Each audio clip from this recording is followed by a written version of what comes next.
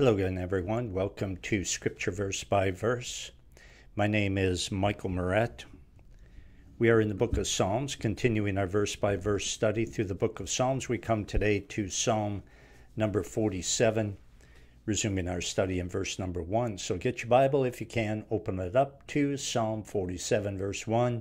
While you're doing that, just a reminder, as I remind you on every broadcast, that the Scripture Verse by Verse website is found at thebibleversebyverse.com, that you can study the Bible in its entirety from Genesis through Revelation at your pace, at your convenience, using my audio Bible messages, just like we're doing today. That is at thebibleversebyverse.com. I hope you check it out. I hope God's Word is a blessing to you. Now, Psalm 47, beginning in verse 1. Father, we ask that you would sanctify us by your truth. Your word is truth. In Jesus' name, amen.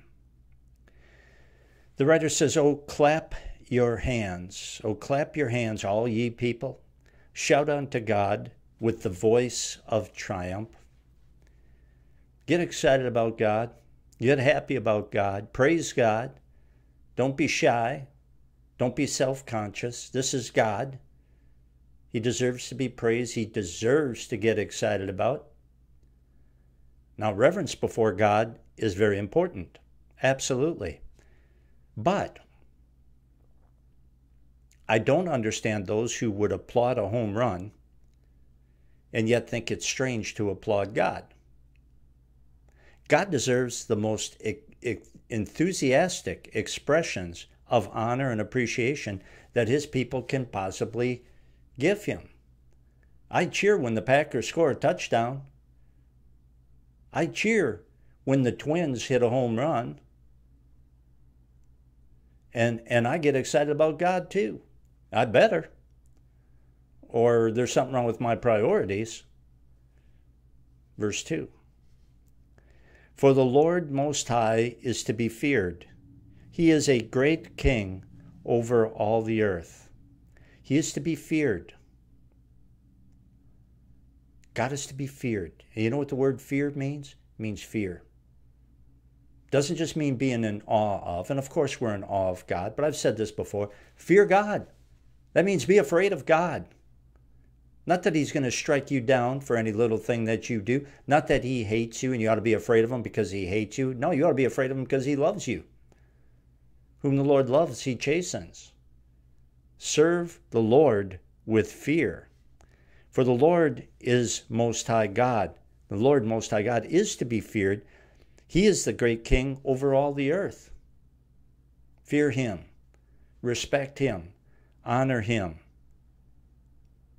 Anyone who has been around forever and has created all things from nothing has earned the right to be feared, as well as placed in awe. Verse 3, he shall subdue the people under us, and the nations under our feet. You know, he shall do it. The Bible says that the battle is not ours, but the Lord's. That's what Israel said. The battle is not ours, it's the Lord's. When they were up against the odds, when they were no match for the challenges ahead of them, when they were no match for their enemies, they were reminded that the battle is not yours, it is the Lord's. And the battle is not ours as Christians, just as it was not Israel's. In God's time, not ours, truth, righteousness, and all things that are good will be the norm. God will get the victory. For us, God will get the victory, more importantly, for himself. Verse 4, he shall choose our inheritance for us, the excellency of Jacob, whom he loved. In other words, God will personally choose the proper blessings for his people. He did it for Israel. He can be trusted to do that for us as well. God will personally choose the proper blessings for us, whatever he wants to bless us with. That goes for Old Testament Israelites and for Christians today. God knows which good things suit us best, and that is what he will give us. If you're asking for a blessing and God simply a particular thing and God hasn't given it to you, well, maybe he hasn't given it to you yet. Maybe it'll still be coming. But if he hasn't given it to you, he's got a good reason for that. He knows it won't be a blessing in the long run. You'd somehow mess it up, perhaps. Trust God to bless us with the things that he wants to bless us with, and the people he wants to bless us with too. Verse 5. God has gone up with a shout, the Lord with the sound of a trumpet. This may have other applications, but you can bet that it at least includes the ascension of Christ. And I don't have any doubts that the angels welcomed Christ into heaven with a standing ovation when he returned after his work on earth was done. They were in awe of God anyway. They were in awe of the Son of God, who gave up omnipresence, confined himself to a human body, to enter into his creation. The angels must have sat back and scratched their heads and say, what is the Son of God doing? He's just become a man. And he lived a sinless life and was treated in such a horrible fashion by sinners, but then turned the whole thing around and used it to pay for our sins. When that was all done, when he had been raised from the dead, proving that he was who he said he was, and he did what he said he would do, die on the cross to pay for our sins, he ascended into heaven 40 days later, and the angels welcomed him. There was a celebration like heaven had never seen before, probably. So he says in verse 6, sing praises to God, sing praises unto our King, sing praises.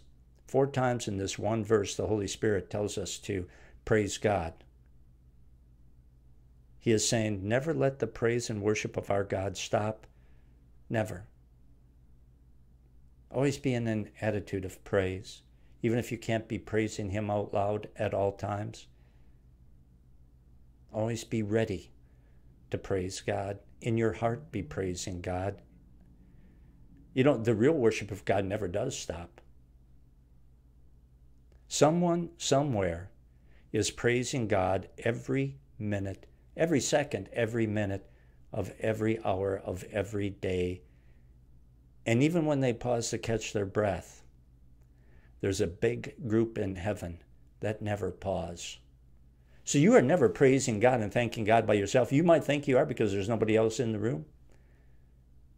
But your voice of praise is just blending in with the myriads of angels and saints in heaven who are praising God nonstop. 7. For God is the King of all the earth. Sing ye praises with understanding. The Apostle Paul was arrested and tortured by the Jews for preaching that salvation needed to be preached to all people, not just them, not just the Jews. They didn't like that too much, so they arrested him and persecuted him, tortured him. And God's reign over everything is the guarantee that everything will be okay for his people in the long run. And if the Israelites would have understood their own scriptures as well as they understood their human traditions, they would have amened Paul, not tried to kill him. Verse 8, God reigneth over the heathen. God sitteth upon the throne of his holiness. God is sovereignly reigning, working behind the scenes, is in charge, and is in control. Things are not out of control. Bad things may have happened to you that you never foresaw. I got news for you, man.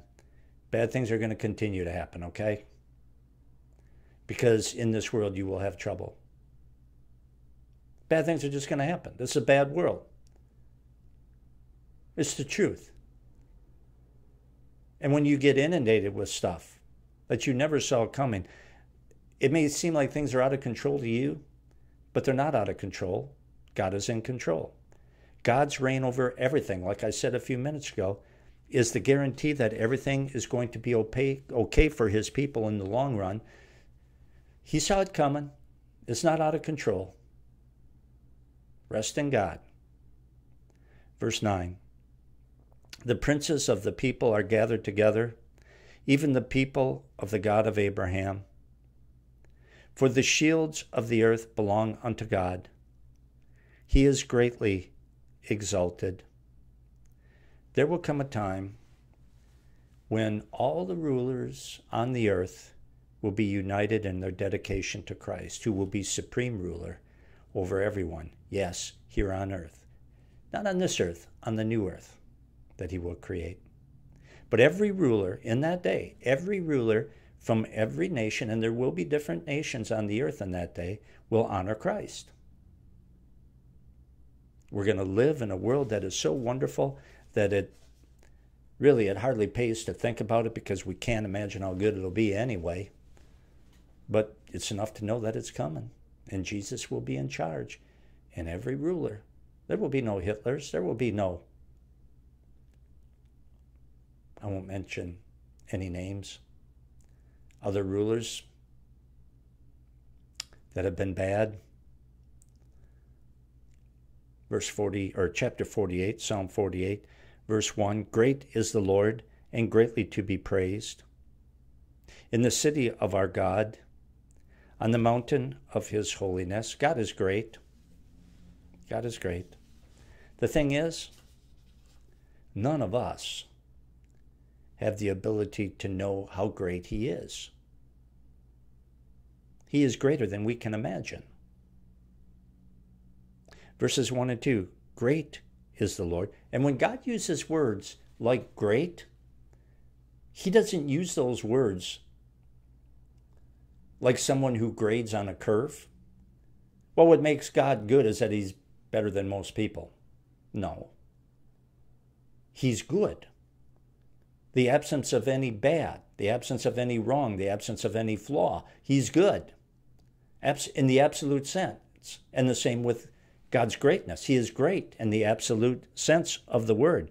Great is the Lord, and greatly to be praised in the city of our God, on the mountain of his holiness, beautiful in situation. The joy of the whole earth is Mount Zion on the sides of the north, the city of the great king. Mount Zion in Jerusalem was actually the earthly residence of God in Old Testament days. That's where the temple was. And that's where his official presence was. In the tabernacle, in the temple. Verse 3. God is known in her palaces as a refuge.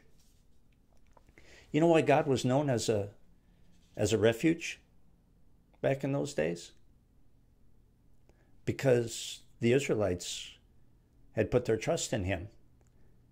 And he got them through some extremely difficult times where the odds were stacked against them, and there was no human explanation for them coming out victoriously except God. And so God was known as their refuge. Until such a time as you decide, Christian, that you are going to offer God a sacrifice of righteousness.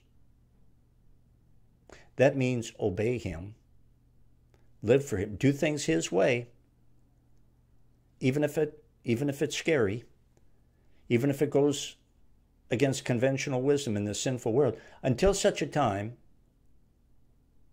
as you are willing to offer God a sacrifice of righteousness and thereby put your trust in him, not in the things of this world, not in conventional wisdom, but put your trust in him, obey him and put your trust in him. Until such time as you're willing to do that, you will never know God as your refuge. And you're going to be you are going to be robbing yourself of some tremendous blessings, because there is nothing or no one better to trust in than Almighty God. Look at verse 3 again. God is known in her palaces as a refuge. We worship a God who we know. We know him from his word and from what he has done in the past. He is a God that we know from the testimony of his word, that we know cares about us. He is a God that we can go to when the pressure is on. He is a refuge. He is a Savior. He is that kind of God. And you will know that if you have put him first and put your trust in him along the way. You'll find that the Word of God is true. No one who puts their trust in God will ever be put to shame. Verse 4, for lo, the kings were assembled, they passed by together. Many kings, we're looking at the history of Israel here. And many kings brought their armies to Jerusalem with the idea of conquering it. Powerful armies. And they thought they would just mop Israel up like not a problem at all. Piece of cake. For lo, the kings were assembled, they passed by together, they saw it. And so they marveled, they were troubled, and hastened away. The enemies of God's people were often in a hurry to attack Jerusalem because they thought it would be easy pickings. But when they understood that God was there protecting Israel, the enemy was in an even bigger hurry to get away. Verse 6, fear took upon them there, and pain as of a woman in travail. A woman having a baby is going to be filled with pain. And those who were intent on attacking Israel were filled with pain and anguish once they realized the living God was on Israel's side. Many of them didn't figure it out until they started, for some strange reason, to attack each other. That's happened more than once. Israel's enemies in the Old Testament, because they looked to God for protection, because they put him first, they put their trust in him. They found out that no one who puts their trust in God exclusively will ever be put to shame. And one of the reasons, or one of the ways God protected them, and this happened more than once, was for Israel's enemies, these powerful enemies that surrounded Jerusalem, to start attacking themselves, slicing each other up with their swords. And then their enemies probably never did figure out, hey, something's screwy here. This isn't normal. Why are we doing this? Well, because God has put that in your mind. And whatever remnant was left took off running like scared rabbits. Verse 7. Thou breakest the ships of Tarshish with an east wind. Back then the military power of some nations was in their ships, was in their navy. And that was pretty good. Until God turned their ships into splinters, into toothpicks, by smashing them into the rocks. Meanwhile, Israel in the Old Testament and Christians today have the all-powerful God who never fails. We don't, if we're smart, we don't put our trust in things, even big things like a navy. God is the perfect one to trust in because he never falls apart like a ship up against rocks. He never fails, period. Never happens. Look at verse 8. As we have heard, so have we seen in the city of the Lord of hosts, in the city of our God. God will establish it forever. God is the Lord of hosts. God is the commander of the angelic army. And as long as Israel was obedient to God, that army had orders to fight on their behalf. Verse 9. We have thought of thy loving kindness, O God, in the midst of thy temple. They meditated on the kindness of God. They meditated on the love of God. And if people would take the time to think about how God has been so kind to them, they would appreciate him more. Too many people, too many Christians worry about the blessings that they don't have rather than thanking God for the blessings that they have. They take them for granted, and so they don't think about God like they should, and then they don't appreciate God like they should, and then they become lukewarm, and then they fall into trouble. It all begins with a lack of thankfulness to God.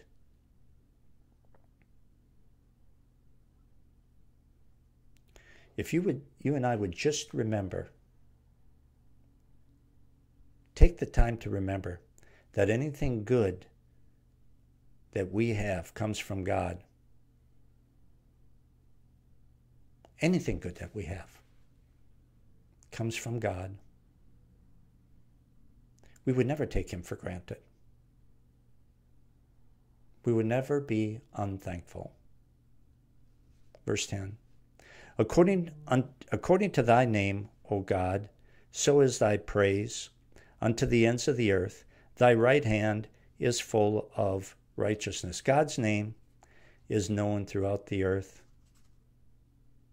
Now, the word God in English may sound different in different languages, but all God's people who truly know Jesus Christ everywhere know that he is there. Everyone also knows that God is holy and that they have to answer to him on his terms. Verse 11. Let Mount Zion rejoice. Let the daughters of Judah be glad because of thy judgments. Be glad, Israel. In other words, because remember, that was the original audience that he was writing to. All the Bible is not written directly to us, but all the Bible is written for us.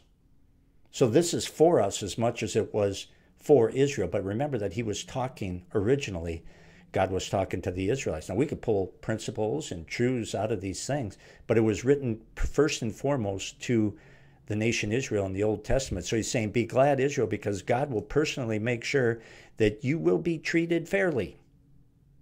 Now, let's pull that principle out for today. The Israelites were God's people. You're a Christian, you're one of God's people. Take it one step further. You're God's child. An Israelite was never called a child of God, but you have been elevated to that position, adopted into the family of God when you received Jesus Christ as Lord and Savior. So if he would do that for his people, if he would make sure, and he did make sure, that they were treated fairly when they walked with him, you can bet you're a member of his family. He's going to do that for you. Because if he didn't, he wouldn't be true to himself. Right has to triumph. Unfairness has to be punished. And those who suffer unjustly must have their situation reversed. They must. Because God is a God of justice, and he will bring it to pass. It'll happen. Eventually. The eventually part, that's what it means to live by faith, because you're living for that eventually. And if you believe the Word of God, you have faith in God and in his Word, you will do it. And if you don't have faith, you won't do it. It's that simple. It's easy to see if a person has faith in God, faith in Jesus, faith in the Word of God or not. If they do, they persevere in the Word of God, and they trust in God, they wait on the Lord, they serve him, because they know eventually God will win, and they will be blessed, and the wicked will be punished. So it doesn't pay to turn your back on God. Those are the people who have faith in God. It's not that hard to figure out. Faith without works is dead. You either trust God or you don't. And if you do, your actions and your words will reflect that. Verse 12. Walk about Zion go round about her. Count the towers thereof, mark ye well her bulwarks, consider her palaces, that ye may tell it to the generation that follows. In other words, look at and appreciate the fact that none of those Jerusalem landmarks are at all damaged by the enemy. Why? Because of what I said earlier. The enemy surrounded Jerusalem many times, thinking that they're going to wipe them out without a problem, take over the city, burn the city down. That did not happen until God said, let it happen, because the Israelites were in such rebellion against him. But up until that time, when they were living for him and they were seeking him, the enemies became smart alecky, and they became arrogant, and they thought that they could destroy Jerusalem, but they always failed because God fought for the Israelites. And so now the writer is saying, hey, Israel, take a look around. Remember when your enemies were boasting about destroying you, ransacking the city, wiping it out? Take a look. Hey, all the buildings are still standing, aren't they?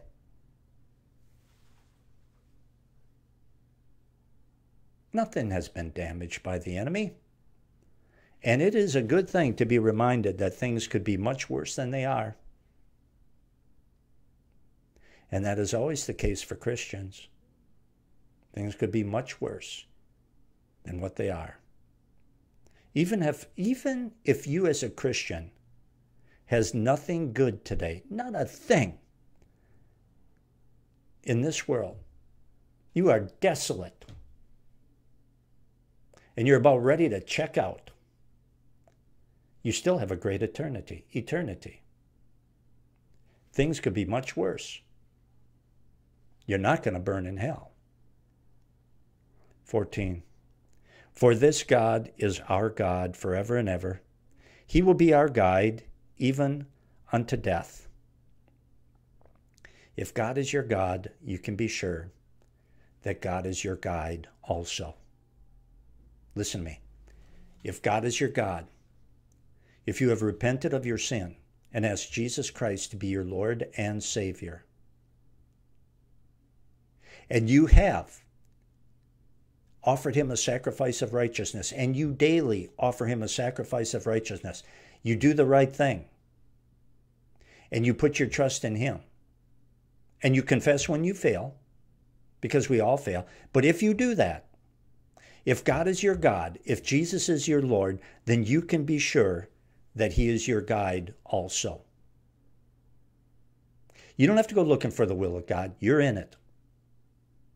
Oh, I'm scared I'm going to miss the will of God. I don't know. Are you walking in the moral will of God? Are you offering God a sacrifice of righteousness? Are you putting your trust in him? Well, yeah, I'm doing that. You're in God's will. You can pray for things to change for the better. You can pray for good things. You can pray for things that you want. But as it stands right now, you are in God's will. Right now. Take a snapshot of where you are. You're in God's will right now. If God is your God, if Jesus is your Lord, you can be sure that he is your guide. It may not feel like it, but don't go by your feelings. You may not like it, but whether we like something or not does not determine if God is leading. I better say that one again, don't you think? Whether we like something or not does not determine if God is leading.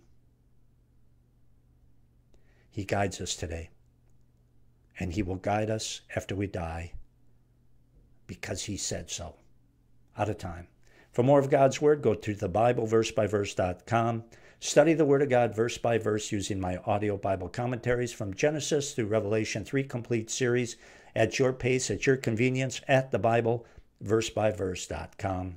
If you haven't gone there and checked it out, I encourage you to do that right now.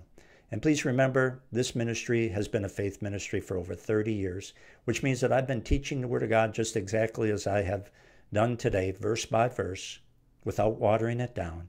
I've never been underwritten by a large church or denomination. That's okay. I rely on God.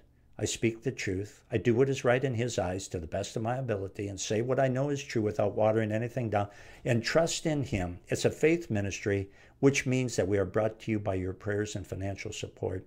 And you can stand with me and be a part of getting out God's Word with your prayers and by clicking the donate button at the top of the front page at thebibleversebyverse.com. Until next time, so long.